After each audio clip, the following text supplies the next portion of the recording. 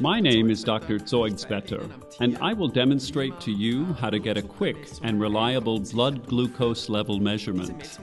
These measurements have become a core component in the care of insulin-dependent diabetics. It has been shown that this method is suitable for almost all animals, and that the risks of bleeding or infections is very low. Glucose measurement is easy to apply at home. First, the lancet is prepared by inserting the needle and setting penetration depth. Then the chip that belongs to the animal you want to check is inserted into the glucose meter. Finally, the test strip is inserted into the glucose meter. Make sure that after inserting the strip, the code on the machine corresponds to the one on the box of the test strip. For cats, a good alternative spot to take a measurement are the pads of the front paws, because the pinner may often be too thin.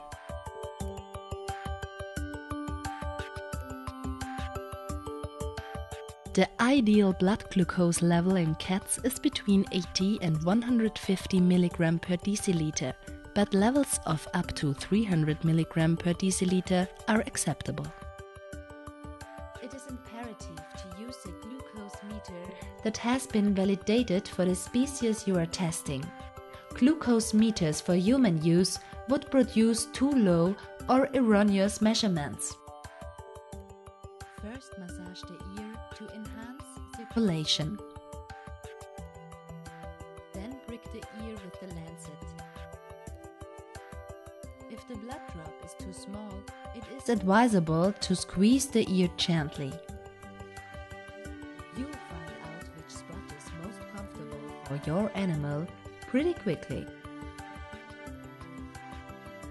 The most suitable locations for blood glucose measurement are the ears and the pads. With dogs, you can also use the fleeves. As an alternative to regular lancets, you can also use special safety lancets, which are also used in hospitals and conform to the Austrian pinprick regulation.